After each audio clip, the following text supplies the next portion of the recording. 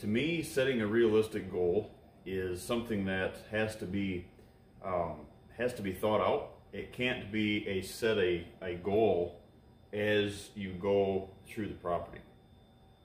Because what I find with that is I find that a lot of the times when that is done, that there's no design, there's no oversight of the entire parcel, of the contour and what it has to offer. What I find people, you can use the term chasing your tail, or just doing too many habitat improvements over the property, over X amount of period. So the why, where, and when. So if your goal is to purchase the property or take your property and make it a whitetail haven, a whitetail sanctuary for yourself, then you have the why handled. Also in that, just like we talked about, we touched on the real estate side of it. If you're going to market it to whitetail hunters, someone that is going to appreciate the value that you've put into it, then you've also handled the why. But that's something that needs to be set ahead of time, and to me that's a habitat goal.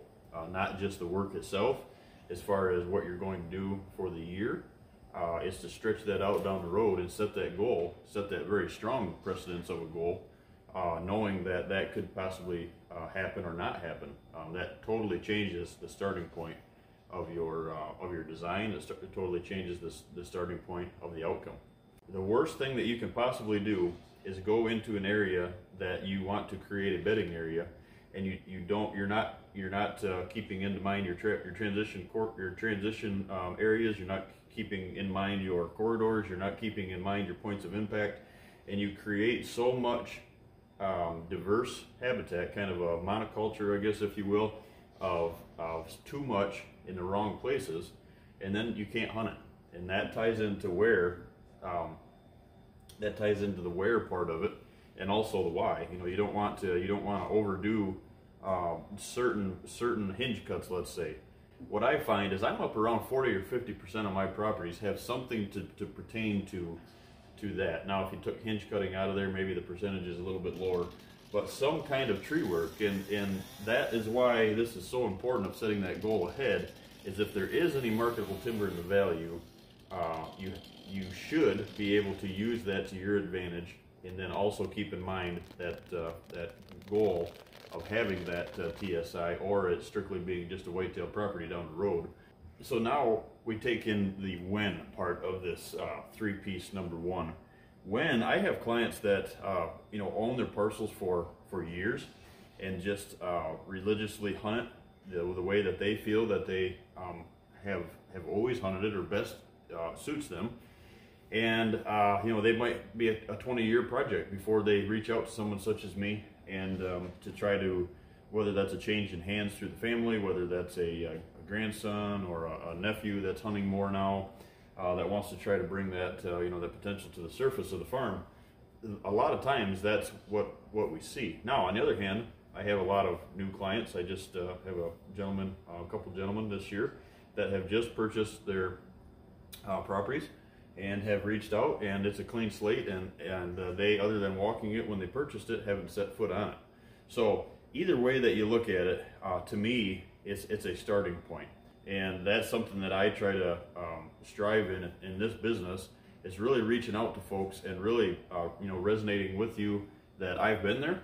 I've had properties before that I didn't know what to do and where to turn, and there's no worse feeling in the world of having well, there is, and I'll touch on that in a second, but having a property that you don't know what to do with, and you've waited years and years and years to have save that money and search and find that piece of property that you think that you can really have a potential of harvesting mature deer off from, and not knowing what to do with it.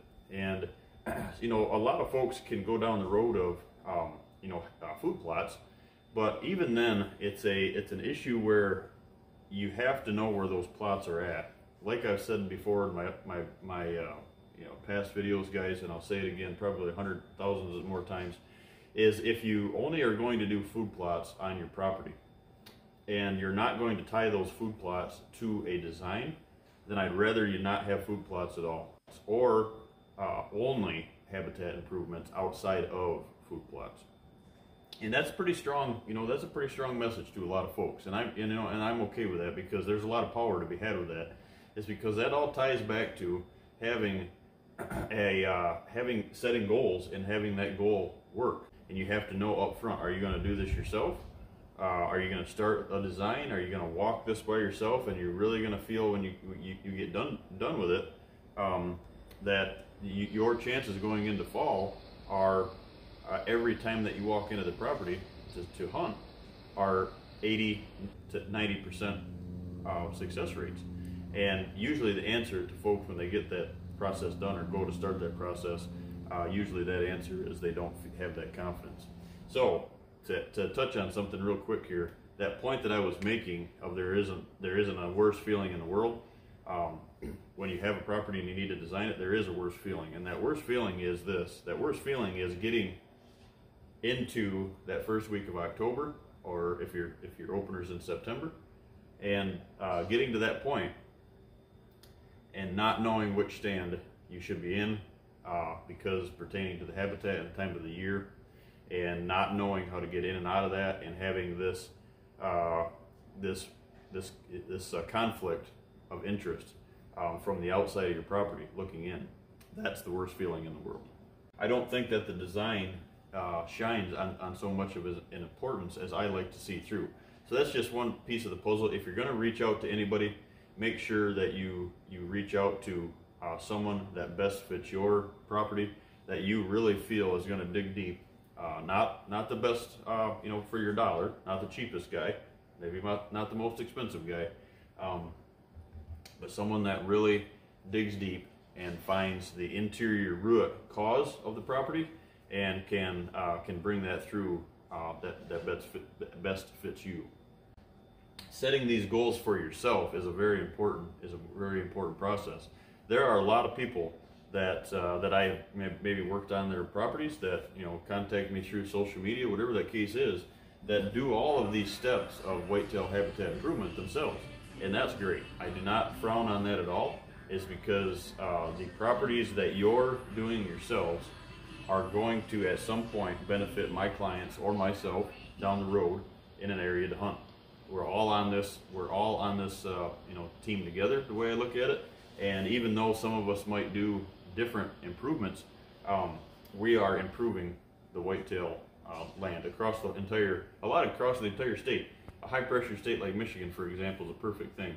We lack so much in habitat that it's going to take a vast amount of habitat improvements, along with a whole bunch of driven management skills in this state to bring it to be what it can be. And that's a piece of the puzzle that I highly recommend, that don't frown on someone down the road doing these habitat improvements. Look at it as an improvement to your area. So at the end, guys, this is just 3 points that kind of always step out when I start talking to clients about setting goals. And the reason is just being realistic. The real part of realistic with your goals is huge.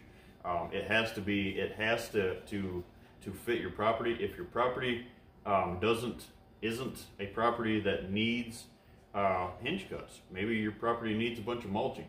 It's either feast or famine in this. What I see on a lot of these properties.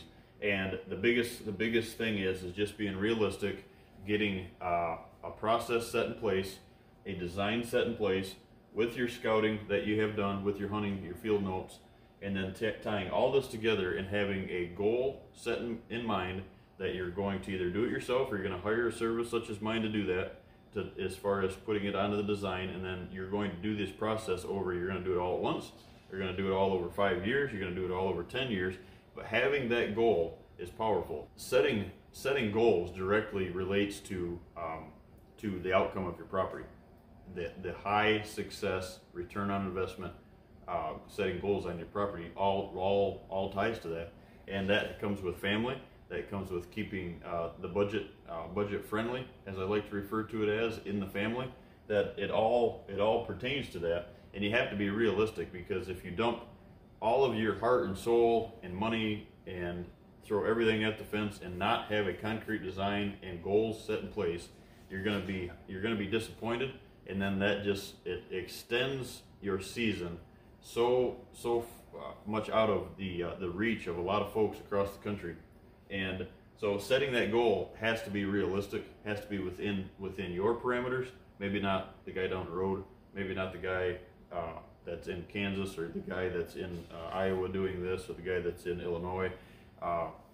These have to pertain to you and your property.